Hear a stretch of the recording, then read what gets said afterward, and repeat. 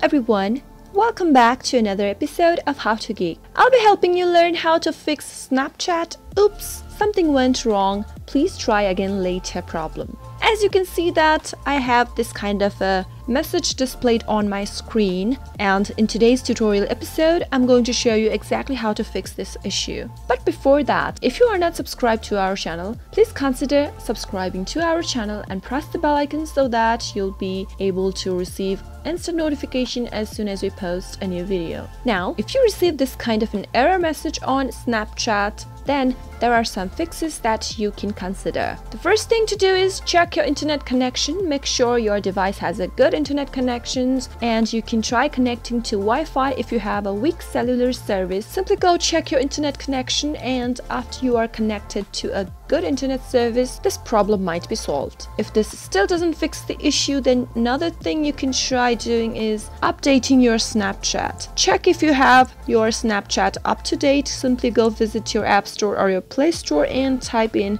Snapchat and search. If you already have updated your app, then you'll only be able to see the uninstall and your open button. That means your app is up to date. If not, then simply tap on the update button and update your Snapchat to the latest version available. Another thing you can try doing is simply go and keep tapping on Snapchat and tap on the uninstall button to uninstall the app from your device, and go back to your Play Store and try downloading the app again. Sometimes this might work with the issue, but if not, then simply go to your settings on your mobile device and tap on Default Apps or Permission Manager. Choose Snapchat from the app list and tap on Storage under the Users. Tap on Clear Cache and tap on Clear Data, and go back to Snapchat and sign in back to your account. These were some of the fixes that you can apply on Snapchat whenever the oops, something went wrong problem arises. I hope the tutorial was helpful to you. If it was, go ahead and give it a thumbs up. Feel free to comment down below in the comment box if you have a question or a feedback for us.